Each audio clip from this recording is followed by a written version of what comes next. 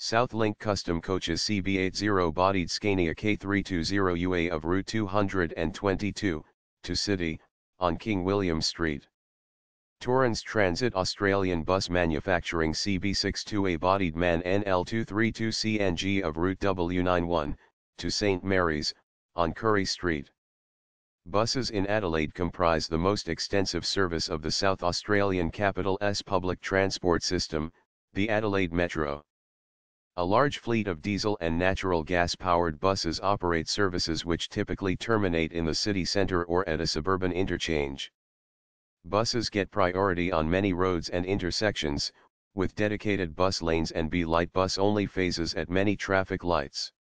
According to the 2008 state budget, all buses that entered service during the 1980s will be withdrawn within the next 5 years and replaced with new, environmentally friendly buses.